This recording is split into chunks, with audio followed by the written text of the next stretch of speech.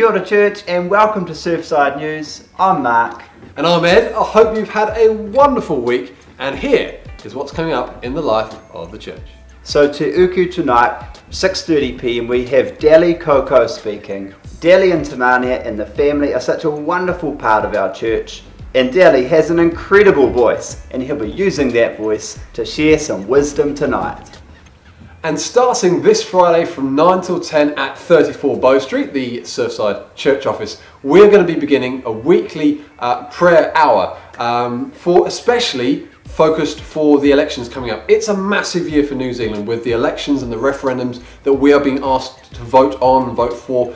And we need your involvement, and prayer makes a massive difference in our nation. So come along if you can from 9 till 10 on a Friday morning. Even if you can't be here at 34 Bow Street, which is where we happen to be filming, you can still be praying and be praying throughout the week. But yes, from 9 to 10 a.m. Friday mornings, we'll be having focused prayer coming up towards our election. So in summary, Deli speaking tonight at Te Uku. This Friday is the first Friday morning prayer. I've been Mark. I've been Ed. Back to you, Pastor.